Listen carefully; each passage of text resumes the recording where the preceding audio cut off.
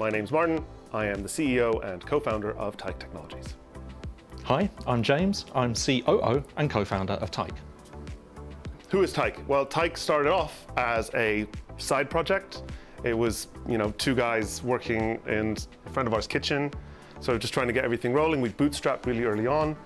And we always wanted to run a remote-first culture and sort of a remote-first business. And so Tyke started off as, a side project, and then grew into a company with tens of thousands of users and 150 different members of staff across 36 different countries. My name is Sedki Shamala, and I'm a tech lead at Tyke. Working at Tyke is incredible.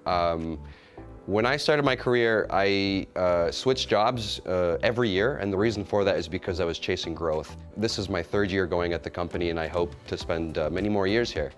The reason for that is because working here has just propelled my career to heights I never could have imagined. I took a 10-year career and compressed it into 2 or 3 years, just based off the amount of learning. It's incredible for that reason. So you can actually, don't take my word for it, take the word of 4 or 5 of my friends, and recently a family member who's all joined Tyke because I won't stop talking about it. So working at Tyke has been incredible. My name is Gia, and I'm a solutions architect at Tyke. I think that if you ask me about what it's like to work at Tyke, I would just tell you balance. For me, Tyke actually gives me a huge work-life flexibility. It gives me enough time to pursue my hobbies and interests outside of work, and being fully remote just gives me that much more control over my own personal life and the things that I can do. Hi, my name is Velmi Verbani. I'm a team lead for Tyke. Working at Tyke has been amazing so far. I've been here for nearing 2 years now. I really like it. I would highly recommend it to everyone, I would say. Funny enough that topic has been brought up because a lot of my friends through school are actually currently working at Tyke, and the ones that aren't want to work at Tyke. And one of the big reasons is because we create an environment where we want to work in, whether it's a flexibility of the hours we work in or the growth that we're experiencing in the tech world, which in our field, if you're not growing every year, you're kind of falling behind, and Tyke gives us great opportunity to grow personally and on the professional level in the tech world. Why is Tyke remote? It's my fault. When we started the company, I called James, like, James, we're going to start this thing, let's do it. And he was like, yeah, I'm going to get it all done. And we're there looking at the papers to incorporate the company.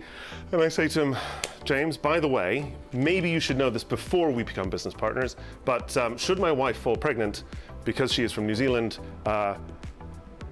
we're moving to New Zealand. And he went, oh, well, that changes things a little bit. And that's where we really decided to say, okay, well, let's start the company remote first right from the beginning. And instead of spending all the money on office space and things like that, we should focus on retreats and making sure we hire the best talent we can all over the place. And like our first remote hire was in Paraguay.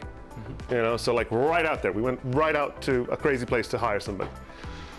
So, yeah. It's grown that way since, and I think it's stood us in good stead as the business has grown. We've been able to get the best talent in the best locations. Yep. We give people huge amounts of autonomy and ownership over what they do, which I think is what people are looking for. And no one likes to have a global pandemic try and interrupt their business. But if you are default remote and people are autonomous, then you're really well placed for your own team and your clients' teams to ride through that quite comfortably. So it's worked out well for us.